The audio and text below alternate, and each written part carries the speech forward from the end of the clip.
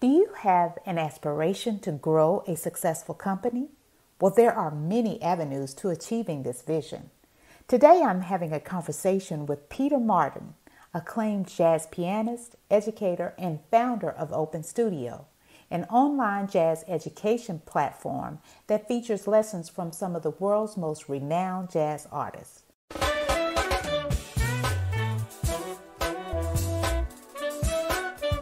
Welcome to the Empowerment Zone with Ramona Houston, where we zone in on Black and Brown relations and our journey to empowering our communities.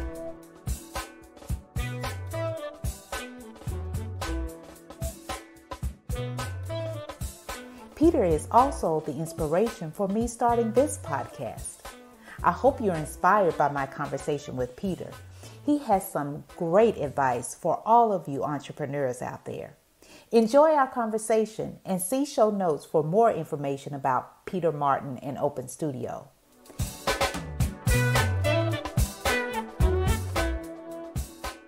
Peter Martin of Open Studio, welcome to the Empowerment Zone.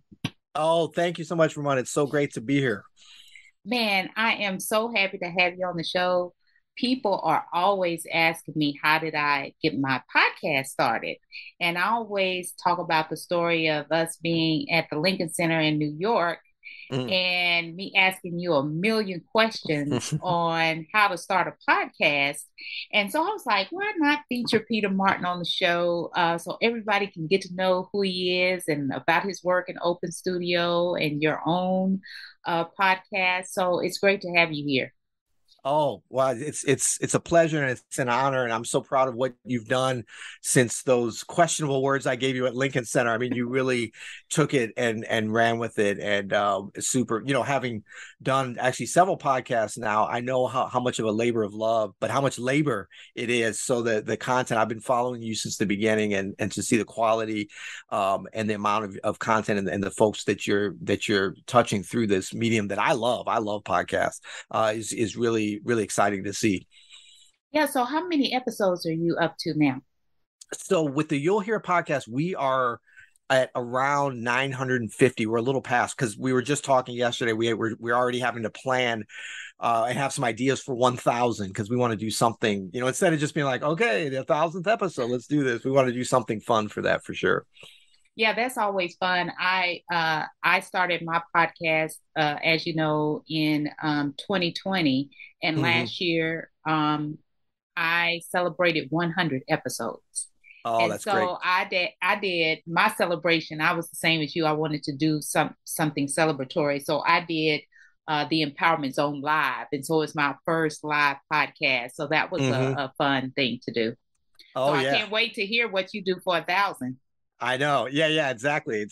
No, well, that's great. I'm sure you saw with live, that brings its own inherent excitement always. Yeah, and it's kind of scary too because there's no editing or anything, and people get to see you for me for the first time. They got to see me as a podcaster, but I'm up to about 170 episodes almost in my second year, and now I've just begun with you. We're beginning our season 3, and you're such an inspiration for me to keep going. I've heard that research shows that most podcasters only get up to maybe 14 episodes. Yeah, I'm not surprised. I'm surprised it's even that because there's, they'll talk about there's, 17 million or podcasts out there, whatever. And I'm like, not operating because I think, once you get into it and you see everything that's involved with doing it, like you got to love doing this. You've got to love, if you're having guests or if you have a co-host like I do, you have to enjoy the process of it, editing or paying someone to edit, getting it up there, getting your title, and mainly just, I think you have to love and trust in reaching people. And then I found just once we got over that hump of like starting to hear back and get engagement from our listeners and them letting us know, oh, we love the pod, can you do this? Can you do an episode on this or whatever? That's when it starts getting, so I think a lot of people stop before they get there, basically. Well, so for some of my listeners who don't know much about you, I surely want you to tell your story so people can really connect with you and learn more about who Peter Martin is. Oh, okay. Well, all right. So I am a jazz pianist. I'm an entrepreneur. I'm a father. I'm a husband. I'm a son, and some other things. A runner. I'm big into running and some other stuff. But I think the entrepreneur and jazz pianist has kind of been most of my career, and I had a little bit of a circuitous route to realizing the connection between them.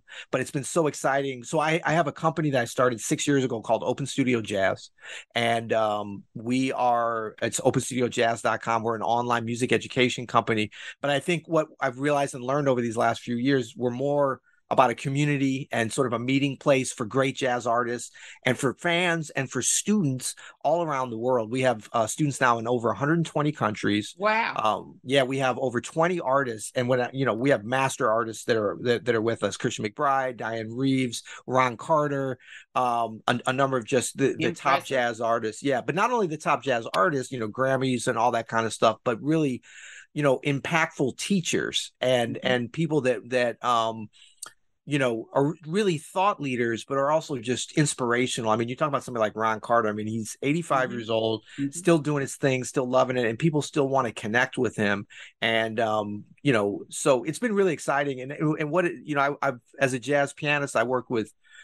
Started out with Betty Carter when I was 20 years old, the legendary jazz vocalist. So that was kind of my university, my college education. And then played with Wynton Marsalis and Joshua Redman in the 90s, and Diane Reeves. I've had a wonderful career with her for 20 plus years, and just different jazz artists touring and doing that, some of my own bands, recordings of my own.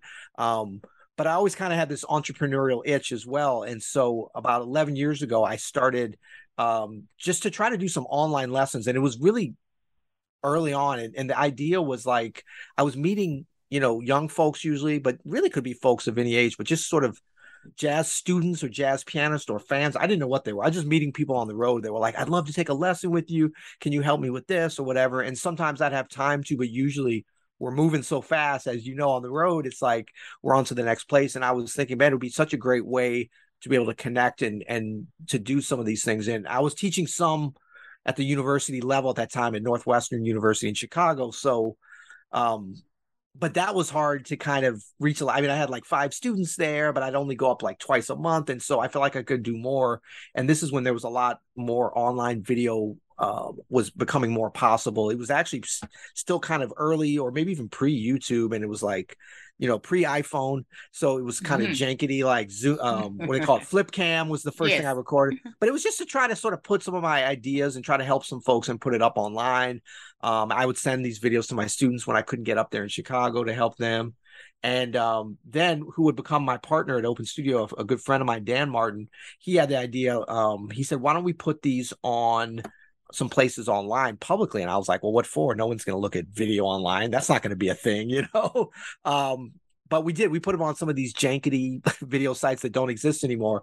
But we also put it on YouTube. And more importantly, at that time, we put them I made these videos and I called them 2-minute jazz. And they were basically me just talking about one concept for 2 minutes. It would be like, this is how you use the diminished scale. It was like super nerdy stuff. It would be like, I mean, you would just like zone out and be like, come on, But if you're a jazz pianist, I think it was kind of interesting, helpful things, stuff that, the masters and great teachers and folks, like Betty Carter and stuff had taught me. And so I was like, I'm just passing on some information. But we had these videos and they were very raw. I mean, like the audio and video was horrible. It was just, no editing or anything, just one take. But we put them on the very first version of Apple Podcasts. Wow. They had video. They kind of started as audio, but they were really pushing video podcasts because they just come out with like remember the video iPod? Yes. Where it was like the little square screen, So they wanted content for that. They didn't have a lot of content. So they started this video podcast. Now, no one hardly knew what an audio podcast was at the time. They definitely didn't know video podcasts, but we stuck it on there just because we're like, well, we got to put it somewhere. We'll put it anywhere. And it kind of like really quickly, those first few videos shot up and all of a sudden it was like 10,000 downloads and stuff because they featured me on the Apple, they used to have on the iTunes, the podcast page Yes, with the old yes. software. Uh-huh. Because remember, you used to have to plug it in. You couldn't download it directly. I think you had to play. It was such a hard thing, but they had no content. So I was like one of the only music instructional people. So I was put at like the top of the charts for music instruction video podcast. So I started getting like these emails and messages from people like, oh, I love 2 Minute Jazz. When are you going to make the next one? Or comments on there. And I was like, next one? That was like a one-time thing, you know. But it was interesting enough to try to keep doing it. But that was kind of where I reached my first kind of fan base beyond just people that knew me as a jazz pianist, just random internet connection of like, wow, you've got something cool I want to learn. And it was free. So it wasn't like I was selling it. I mean, you weren't allowed to charge for podcasts. I mean, you still can't really. So it was on Apple. It was just sort of putting it out there, and they didn't give us any analytics. So I didn't really know until later. But then I started seeing like, you know, you're on the chart. It was 10,000 downloads. I was like, what? How did they find it? It was just, I was kind of lucky and early to the game with that. And then, of course, video podcasts fell off and they canceled them. So there's that. So that's interesting how you moved from, well, it really is not from you being a musician to being in entrepreneurship as a musician. Can you tell us more about your growth in entrepreneurship? Yeah. So it was a little bit, like I said, I was always kind of interested in it and like how businesses worked and stuff. And I would always read some things. But after I started doing some of like the video podcast, and then I started actually a real rudimentary online lesson site, I definitely started thinking like, what could we create with this? Because what I saw was we could solve a problem, not just for me, but for like, we're meeting all these people that are into jazz. And it was very niche. It still is. It's like people that are into jazz are like super passionate about it. You know, it's like they follow their favorite drummer or bass player or whatever. And then if you're an instrumentalist or you play an instrument or sing, you want to learn how to do it. You might look at yourself as an amateur, but you want to connect with the best. And there's not always access to teachers. And so what I saw with the internet was, okay, wait, this is a way for us to connect at scale. You know, so that was kind of the entrepreneur. It was like, okay, there's all these people that want to take lessons with me, but I don't have time to teach them. Plus, I'm in another part of the world. Right. But like, how can we reach them with some kind of connection? And I didn't know what that was, but I did see a business opportunity there. And so I kind of used myself as the test case. I was like, well, if it'll work with me, I definitely have friends, other artists, you know, Correct. teachers that I can get to do this. But let me see if it'll work where people would actually pay to watch videos. So the 2 Minute Jazz at the beginning was free, short, raw. Like, what if I did a little better quality, scripted out, really did some longer lessons or whatever? And so I started to really think about it as an entrepreneur, and also to take some of the skills I had as a jazz musician, which is a lot of improvisation we do, a lot of how do you work together on the bandstand, you know, how do you build a team and all that. And I found that super useful on my entrepreneurial journey. So even though I'd been 30 years at that point, or 25 years as basically a touring jazz musician, you learn a lot actually about how to start a business. I found out by taking those skills that you need to be as a jazz musician and kind of transferring them or porting them over to the world of business. And so from your beginnings to where you are now, how did you grow and expand your concept as you figured out what the need was, right? And then created a business strategy to fill that need. What were you thinking about in terms of growth, and how did you pursue the growth of your business? Well, a lot of stuff I just sort of tried to figure. It was trial and error, a lot of error. So, but I try to like really pay attention to the early. I was lucky because I had those early 2 Minute Jazz people. And then I had these kind of core group of about 100 people within about a month that were like really interested in what I was giving them, which was just like video jazz lessons recorded. It was nothing live like Skype or anything. It was just like I would put up a lesson every week. They would pay a monthly membership. And I quickly got to about 100 people. And I did something really lucky. And which was basically just talk to them. I was just like, what do you guys want me to do next? And part of it was just because I didn't really know what to do. I mean, I knew a lot of different concepts, but I was just like, well, I figure it'll work better if they're telling me, because I don't know. I know what I want and I know what I think they'd want. But later on, I learned it was just really the thing of like, get in touch with your people and then find out what their problem, what their pain points are, and give them a solution and make Right. it fun and Yeah. attractive if you can. And so I was kind of doing that. And once I sort of realized the concepts, those like kind of content marketing concepts, and started to really piece some things together, I was like, oh, okay, cool. Well, I'm sort of doing that, but how can I do that even more? And it was basically the whole MVP, minimum viable product concept. I was sort of already doing it by the time I read, Lean Startup. And so when I read that, I was like, oh, okay, I'm doubling down on this. I'm like, I got this product out there, which was Peter Martin Video Lessons. That was the first name of it. It was jankety and raw, but people connected with it. They were giving me feedback. I'm adjusting it every week. I'm changing up the lessons, and it's growing organically, word of mouth.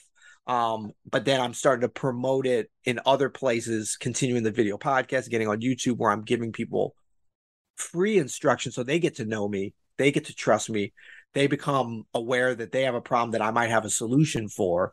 And then, the flywheel just kind of starts to turn even before I realized what it was. But there was a lot of like missteps in there, and but that core part was always and continues to be the basis of what our growth is, really. I mean, and we still kind of operate, even as we have 10 employees now.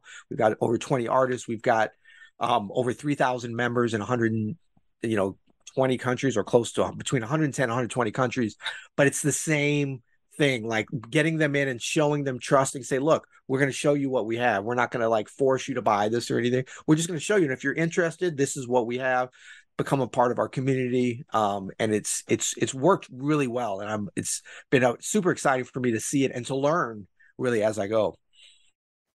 Speaking of learning, you talk about some of the challenges you had and the failures you've had, but at the same time, you did experience growth. So what type of advice would you give entrepreneurs who have an idea that they want to pursue and just want to learn from your own experience? Yeah, so I think it's really important to validate your idea early. So, and by that I mean validate it with real customers. Not just with your mom and your friends or whatever. Your mom's always going to buy your thing, and of course, you have to go to your friends first. Like that's your network at first, But I mean, make sure that you have something that's at least good. It doesn't have to be great. You can work on that later, but at least is good, and that hopefully you're passionate about doing it, so that when you do get to the dark days, you're going to still want to keep doing it, so, but that's kind of a bonus. I mean, I think it's possible to sell anything that's useful, even if you're not passionate about it. People are like, oh, you're succeeding because you're passionate about jazz. I'm like, no, that's just because I know it. And I kind of am the product, but you can always get somebody else to be the product, and you can just kind of run things. But I would say make sure that you validate your idea early, because then once you get it validated, it's just a matter of like sticking with it, executing, like really assembling the right team, really making smart decisions. And then when you do make a misstep, correcting it and then just sticking with it. What's hard, and what I've seen, I mean, luckily we haven't experienced this on an overall level, but we have like on smaller levels with certain products, certain niches that we try to get into, is if you don't have good, like, and by valid, I mean really like test product market fit. Make sure you're making something that the world wants.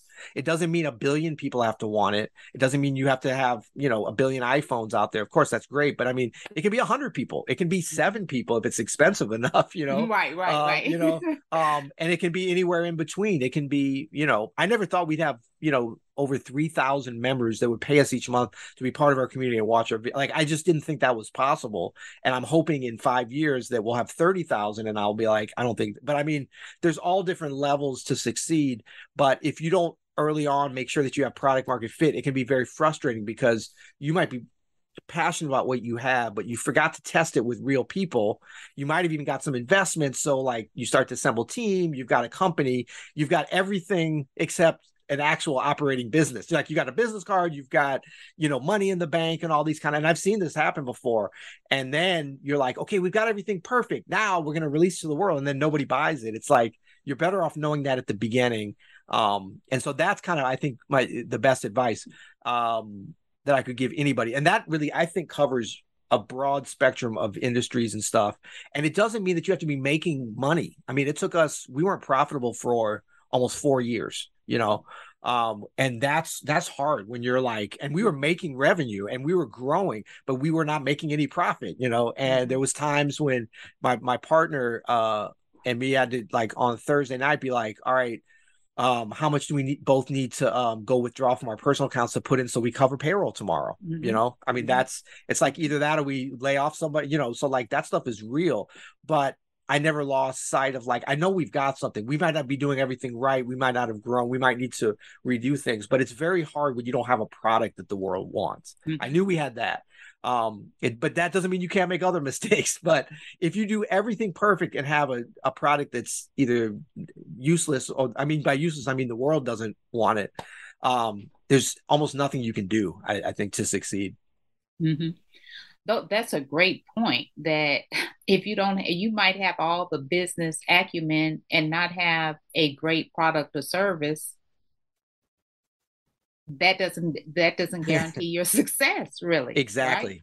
Right? Exactly. And I mean, we can see example of this at all different levels. I mean, huge companies, I mean, normally really large, VC level funded companies don't get to that point because big investors don't want to put money in. I mean, like, they want to see proof of concept, at least. They want to see validation, and there's a lot more awareness. But at the more entry point, when you're just starting out, the exciting thing is when you're just starting out, it's the easiest time to validate. So that's the good thing. Before things get, like, we struggle now as the team's gotten bigger and as we've had more things, is to really figure out at a granular level what our people want, because we start to get a lot of like, oh, we love you, Open Studio, and we're like, wait, what part of it did you love? You love my lessons, you love Ron Carter, like, because people say they love it, but that doesn't mean they're going to keep buying or it's going to keep providing value for them. So it gets a little more complicated as you become more mature company. But at the beginning, it's just like, what are you selling and who's going to buy it? That's it.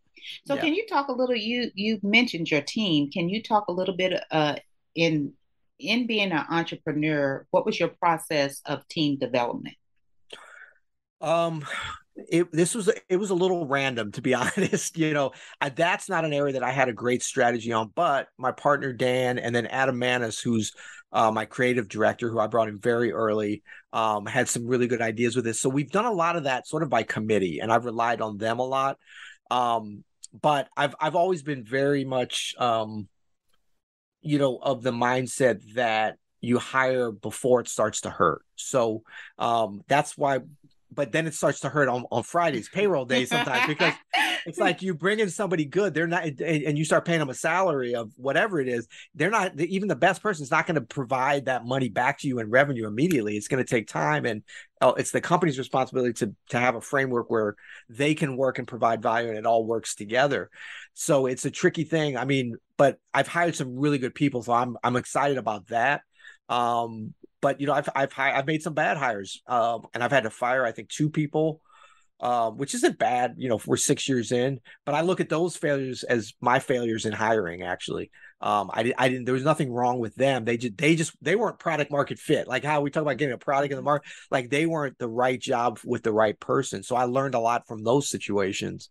But my concept on team building is very much like, if somebody's not in the right position, cut them off early. It hurts. It pains me. I hate firing people, and it hurts them, but it's better than waiting or saying they're going to change or we're going to change or whatever. It's better for them to get into another, situation. And I think the humane thing is to, which I did recommend, and use your network to help them find another job if they need it. But that's a big part of my concept. And also with team building has been identifying those key people that can really drive the company forwards, and like preemptively rewarding them based upon what makes them tick.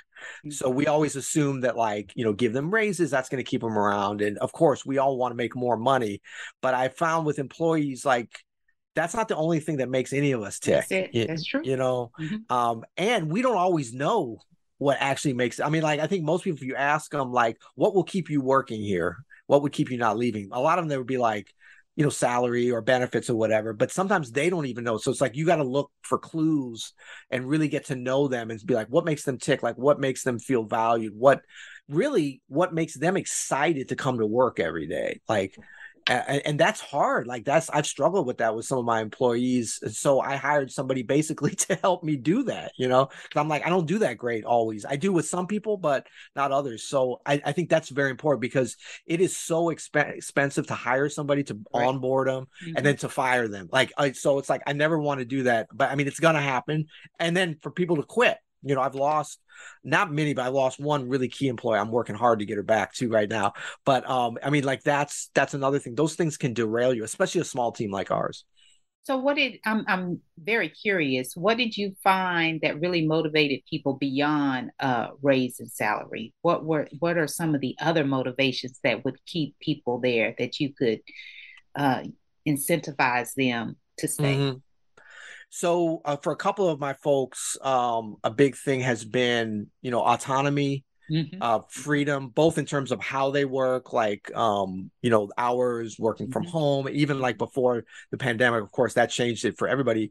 And also just freedom to be able to really not only be heard with their ideas if they are a leader or have, you know, big ideas and don't want to just punch a clock, but to be able to like give them the resources to make that stuff happen, you That's know. it. Mm-hmm. Yeah, that's been I think that's what keeps people engaged, you know. Mm-hmm. And then money for sure, like keeping the salaries like competitive. And what we do is like very much like we almost always do we don't do like regularly scheduled raises, but I do what I call like preemptive ones, like before somebody comes in to ask for it, like I want to already be there offering them something. Mm-hmm. And then, you know, we started like a 401k, we have health benefits that are kind of, you know, if not at kind of industry standard for a company like ours, a little bit above. So I think I want people to feel like this is a great place to work at. Of course, I can't pay everybody what I really want to pay them. You know, I want everyone to make $10 million, but I can pay it, you know, I can get it to that place where they're not wanting to go look for something else. And it's a challenge right now because, you know, if inflation's 9% or 10, you know, everybody's salary, you didn't do anything. And it's like everyone's been cut off. And, Mm-hmm. you know, it's a tough time. We can't really raise our prices right now because everybody's super price sensitive. So it's something I'm definitely always thinking about and waking up in the middle of the night still. And finally, as an entrepreneur, um what advice do you have, or in terms of increasing capital? Did you have Mm. funders? How did you grow your business in terms of getting financial support?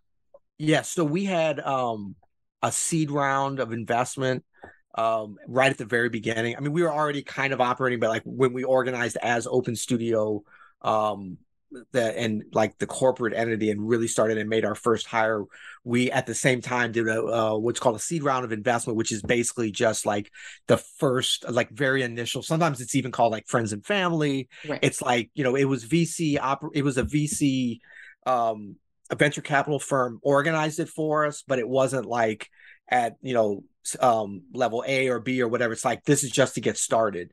And looking back on it now, like that was super helpful for us. I mean, we're basically a bootstrap company, Mm-hmm. even though we did have that initial round. A lot of times people still consider a company bootstrapped, even if they have a little bit of investment. So it was relatively small, but it enabled us to make our first hire of a video editor, Mm-hmm. enabled us to get our first office space.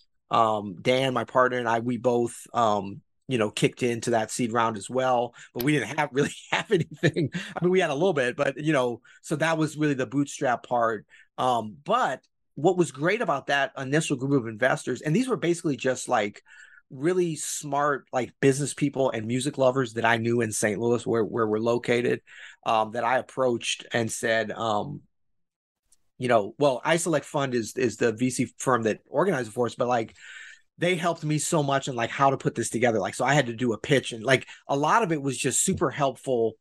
It didn't turn out to be the money that was the best part about it, even though that was helpful. It was for me to like actually have to think like a CEO, think like a founder, get in front of people when I didn't know what the hell I was doing, and say like, by year 3 we anticipate revenues to be at 800,000 by year. I mean, it was kind of all BS because I was like, I have no idea, but I mean, it was like, I hope that this is going to happen, but I had to say it like, this is what we're going to do. And that was a great exercise for me to do. And to a point it worked. I mean, a lot of people are like, sorry, you know, no, I'm not interested, but we got enough. And the contacts that we got, especially 2 people in particular of our initial investors, they became like kind of unofficial advisors to me and to the company. And one gentleman who I want to call by name because he's no longer with us, but Mr. Tom Townsend, who was a dear friend and was kind of our biggest initial investor. And he's like a genius advertiser and marketer, and he had a big advertising firm that was bought out by a Madison Avenue company years ago. But he was a huge music lover, and he was a real lover of like my playing and fan and whatever. But also we just connected on music. But I mean, like he's this logo that you see here. He arranged for that with one of his people that used to work for him. That we could have never afforded to get that at that time, and just little things he helped with, like we were originally called Open Studio Network, and he's like, we should get rid of the network, just be Open Studio. He's like, network makes it sound like a computer company, and people are coming to learn music. And so just little things like that were pivotal. So the personal connection, the IP that we got from that original group of investors was the biggest.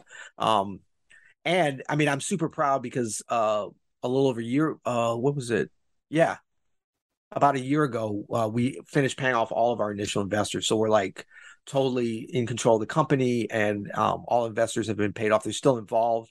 And, we may end up doing another round later, but I mean, it really worked well for us, the kind of bootstrapped seed round thing, but it didn't do a lot for our growth. Actually, it was more of like establishing at the beginning. Yeah. And I definitely wrestle with now, like, should we do another round? Because we're kind of in a better position. Because now when I get up to do the pitch, I can, instead of saying, I hope we'll do this, I was like, look, we have a track record. This is what, this may not be for you, but we've done this and we know we can get here because we've gotten to here.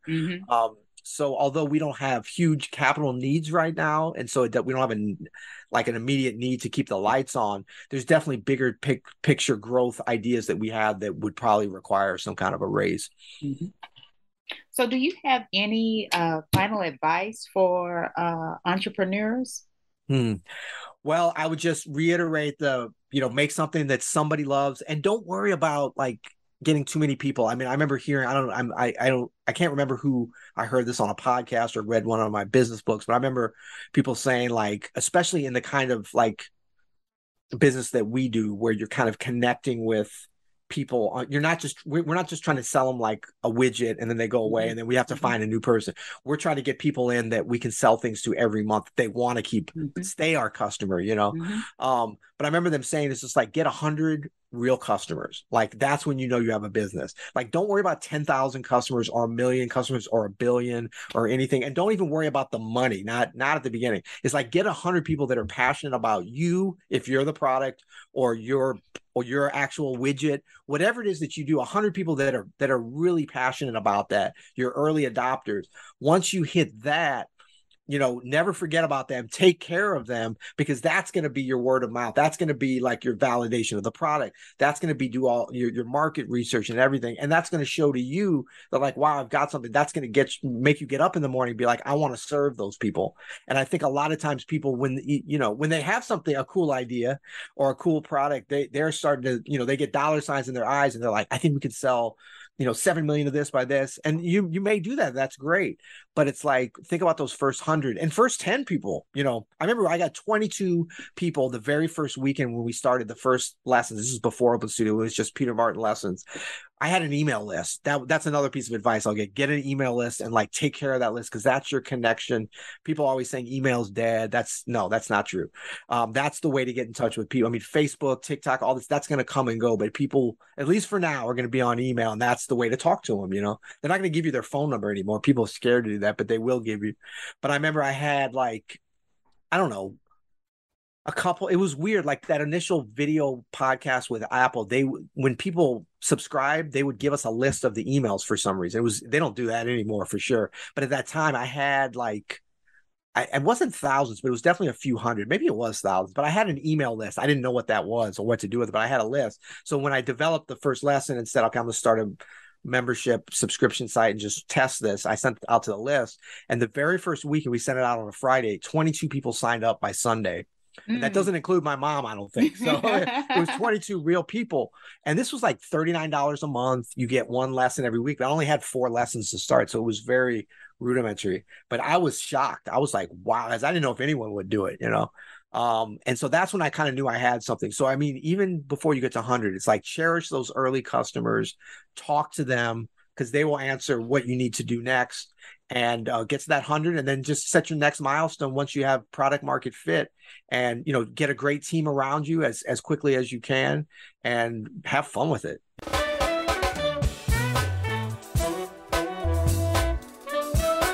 So Peter, I am a big advocate for higher education, and I'm curious to know what school or schools did you attend for college?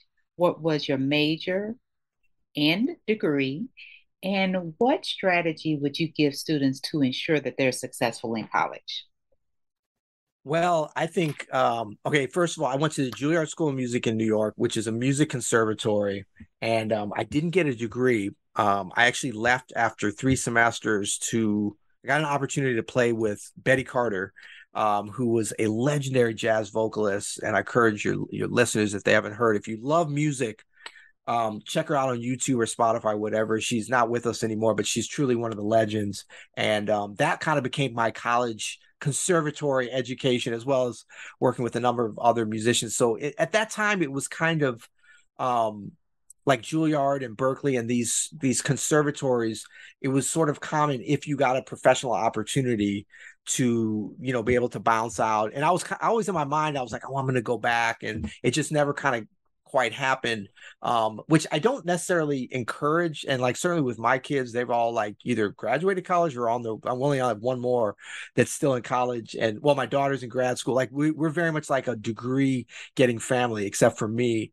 But I think in certain circumstances, if you commit yourself, like I really look at myself as a lifelong learner. I never was just like, well, I have to wait to go back to college to learn, and the conservatory, these specialized schools like Juilliard, they're so limited, which is a great thing about them, but it's only music. And there was so many other things I wanted to learn. So I've always been reading and like, I'm more the type of person that will go and audit a class just because I want to learn about that. And so my main advice that I've given my kids in terms of going to college and, deciding if they're going to get another degree is like really to follow their passions, which everybody says that, of course, but also to try to find that area where your passion, like the Venn diagram between your passion and your talent and skill level, as best you can ascertain it, lie. Because that can be really fun, because it's not going to still be easy, but at least you're not swimming upstream on the talent. I mean, I love basketball. I've been playing all my life, but I'm 5'6" and a little bit slow